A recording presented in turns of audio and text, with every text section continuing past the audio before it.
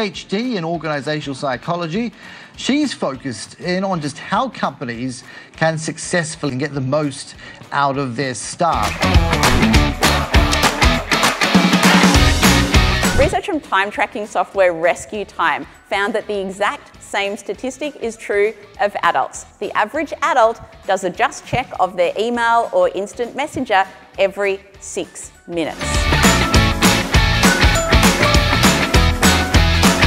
What we're doing wrong is simply setting goals. So goal setting is inherently broken because we are failing until we hit the goals. How much time does this meeting deserve? That is the key question to ask yourself. Maybe it deserves 15 minutes. Maybe it deserves 23 minutes. Maybe it does deserve an hour, but in a lot of cases, it probably doesn't.